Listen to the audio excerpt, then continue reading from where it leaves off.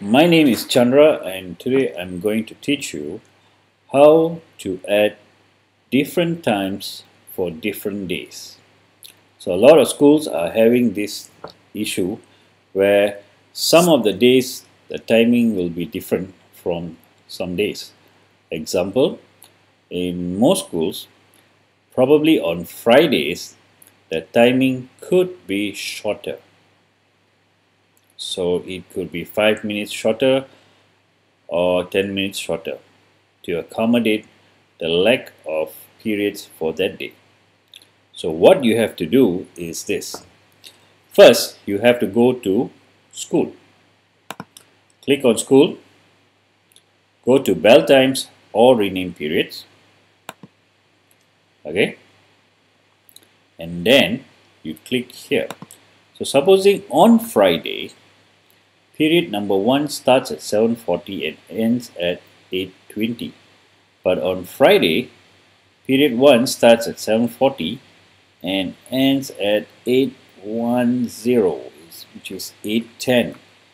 So what you do is, once you clicked here, go down to this period has different bells on some days, and then click edit. When you click on edit, please check and see if this is period 1, 7:40 to 8:20.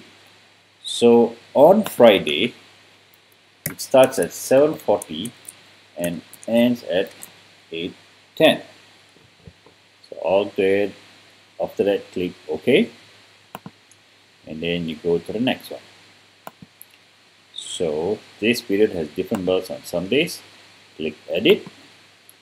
So Friday is 8:10 to 8:40.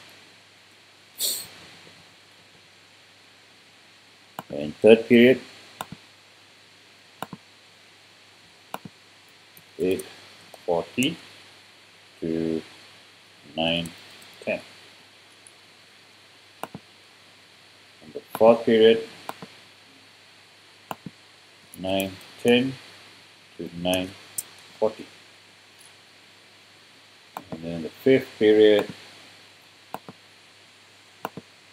9:40 to 10:10. Sixth period would probably be the recess time. So click edit. So 10:10 to 10:30. 20 minutes break. And seventh period, 10:30 to 4 o'clock.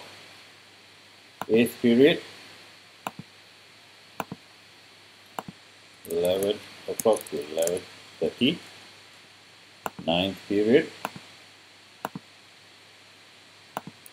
11:30 to 12 o'clock. Ready party. Yes, right. And then the last period, 12 o'clock to 12:30. So when you go on click print preview, you won't see anything here. Why? Because you have to go and right click here and choose bell times. You see, you can see something here. So you need to bring it up at the position, and you want to make it slightly bigger so that it's clear to see. Click OK, and you click set for more. OK, and click OK. So you can see it here, the timing for Friday. Alright, I hope this helps you in your timetable, and if you have any questions, please feel free to ask me and I will try to answer them for you. Thank you.